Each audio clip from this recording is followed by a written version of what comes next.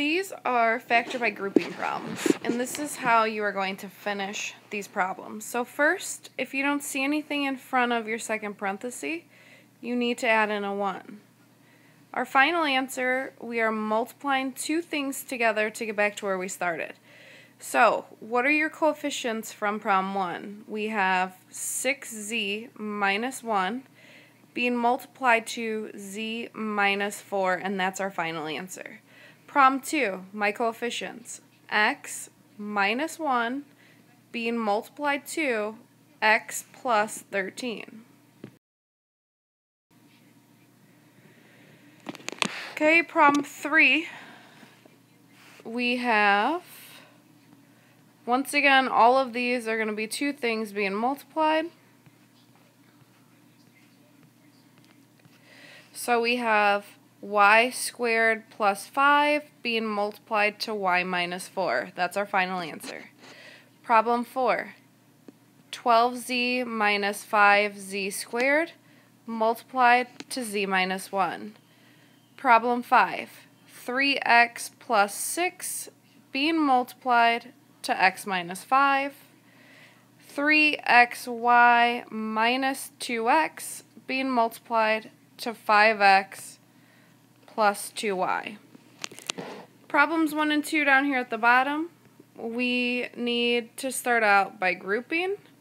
What can you factor out of x cubed and x? You can factor out 1x. You have 1, you need 3, so you need 2 more minus 1. Plus, what can you factor out of 5x squared and 5? You can take out a 5, and you're left with x squared minus 1. And now we need to put these back together using the distributor property. I have my coefficients being multiplied, and that's my final answer for now.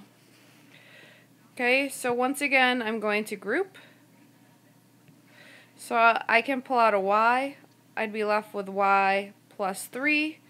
In the terms yx and 3x, I can factor out an x, and I'd be left with y plus 3.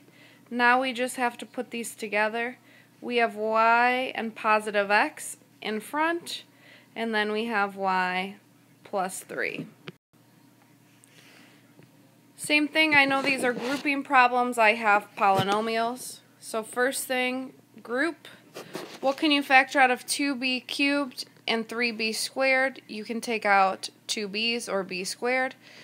You'd be left with 2b plus 3. Negative 8 and negative 12, you're going to factor out a negative 4.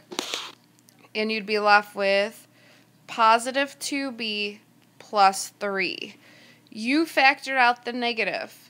Negative 8 divided by negative 4 is positive 2. Negative 12 divided by negative 4 is positive 3. And now I can write this as b squared minus 4, 2b plus 3.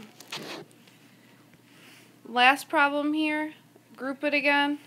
So x cubed plus x squared, you can factor out x squared. You'd be left with x plus 1. Negative 6x and negative 6, you're going to factor out the negative 6. When you pull that out here, you're just left with x. When you take it out of here, you don't have anything, so you have a positive 1 left.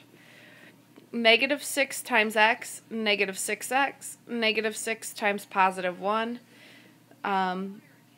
negative 6. So we're good. Now, put it back together, and we have x squared minus 6 times x plus 1.